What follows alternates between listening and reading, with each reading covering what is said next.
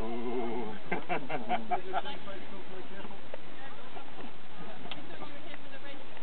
Right, so you'll hear bings and bongs on this. This is normal, okay?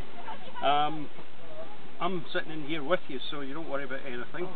Okay, only panic if I panic. No, don't panic. If he goes out the window. If I go, follow me. And if the pilot goes, that's when you really worry, not when he goes. Absolutely fine. We've probably got up to about 1,000 feet straight over. I mean, we're literally up, over and back down again. Yeah. It's a very, very short I think it's not even 5 minutes. You been in a helicopter before? Yeah. Oh well, you know what's going on then. Okay. Right, I'll just put this over your ears just now. Cheerio. Thank you very much. Okay, there you go. Yeah. Alright. Good. Right, that's us. Take it your best way home is that way? No, it's that way. That way? Yep. Right, okay. Thanks. So much. You take care. Bye-bye. Tell Andy that...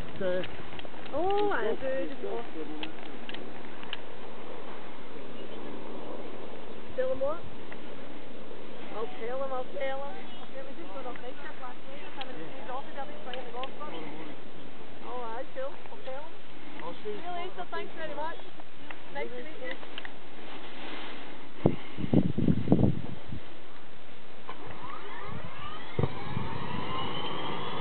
Oh. Sounds like a car when it first starts. It sounds like an old Ford Escort when it first starts.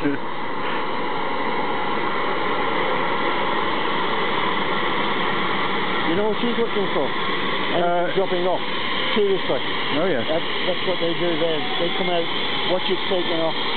Once he's got up to his rotation speed, he'll go in, lock the doors, and then do a cockpit drill, then they'll lift off. They'll say doors, signals, lights, belt, and everybody has to say yes to it. It's quite a regimented regime for it. Yes.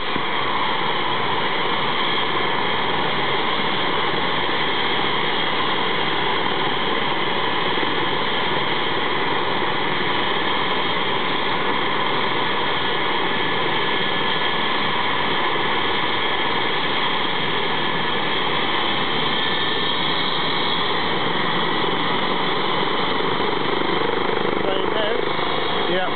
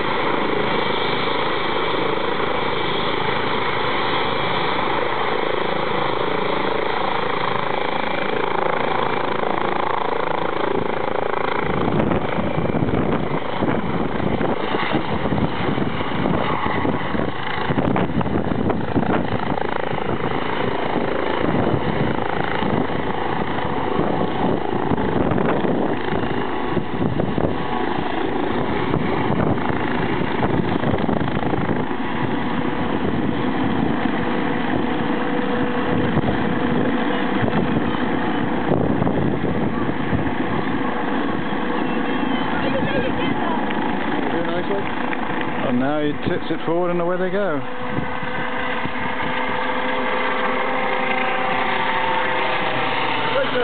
Right.